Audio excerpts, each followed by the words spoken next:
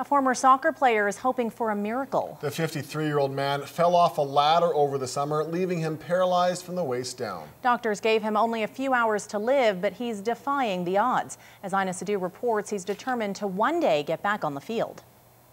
Janusz Dobrowolski has been active all his life. He was a pro soccer player for Poland, winning a Junior World Cup bronze medal, and continues to coach in Calgary.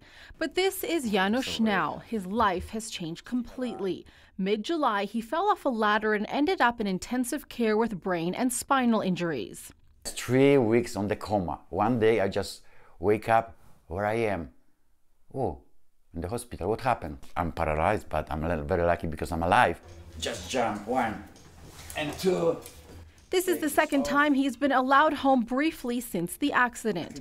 Janusz says doctors gave him a 5% chance he'll walk again, but a therapist has already seen positive signs with some movement in his legs. I give you 1 year, you're gonna be walk because you believe it, because you're fighting man, because you're sportsmen too. You're gonna be walk. Janusz's wife has started retrofitting their home, adding a ramp in the garage and changes to the bathroom. The couple has life but not disability insurance. They're raising money for therapies not covered. The challenge is for us, we need for rehabilitation money. That's the first thing, very important. Because we just want to go even worldwide to see maybe somebody gonna help us. Family and friends are supporting the couple, gathering Saturday night for a fundraiser.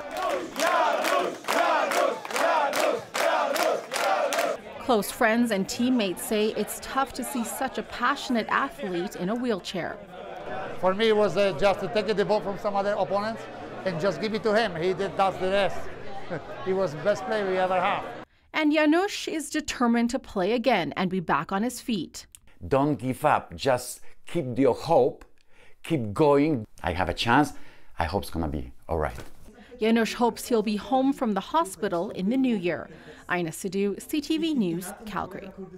The family has set up a GoFundMe page. Nearly $8,000 has been raised so far. We've got a link to it on our website.